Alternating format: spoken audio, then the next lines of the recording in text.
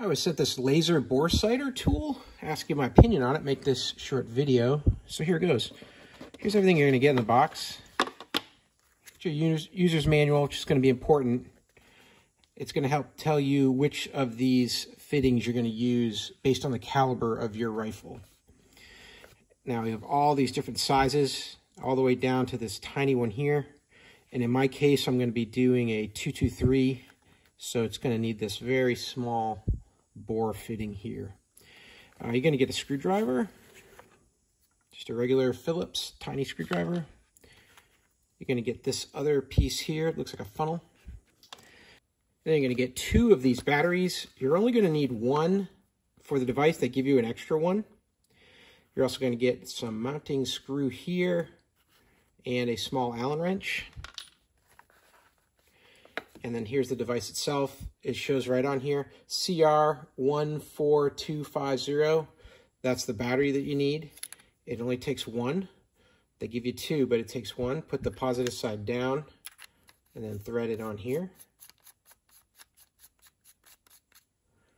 You should see that little line match up there.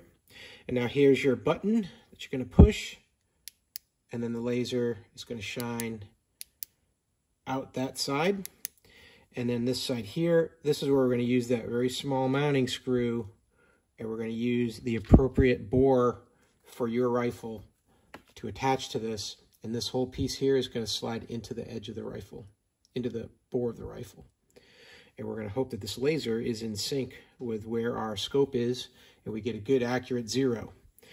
So go ahead and pull from the manual here. Right in the beginning, they're going to show you all the different sizes. And then they're going to show you what size calibers for each of these different sizes. So in my case, I'm going to go with .223. I'm going to go with number 2. And then from here, here's my number 2. I'm going to attach that onto the tip here like this.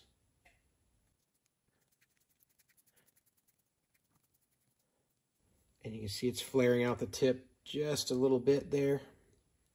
So this is going to insert here like this, and it's very snug.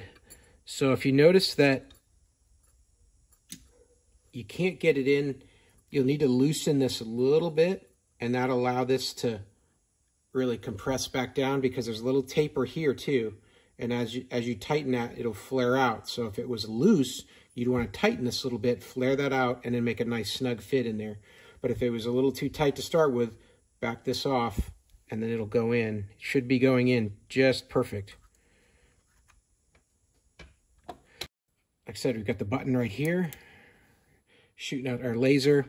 We'll go ahead and take aim with our scope onto a target. Okay, so we've got this rifle laying on its left side, and I'm going to look through the sight picture of the scope. Okay, I've got it now, the camera lined up so I can see through the scope. And what you can see here is you've got the reticle is centered, and then to the right of it, you see the green dot. Now it's small, but you see that green dot just there. It's about 3 clicks down on the reticle. So that means that I've got to adjust my scope so that that green dot lines up right in the crosshairs. Now the rifle, remember, is laying on its left side right now. So this is not going to be my sight picture when I pick it up to shoot it. But you can see how useful this green dot is. I can turn it off, and now the dot is gone, and I'll turn it back on, and you see it line up right there. So I'm good left and right, but I've got to move that dot up in my sight picture. So I'll have to make some adjustments to my scope to do that. So I'm going to go ahead and try to do that right in this position. And what I'm going to do is I'm going to change the elevation. So I'm unscrewing the adjustment knob on the top. And now I'm going to start to adjust these clicks and see how I change that picture relative to my green dot.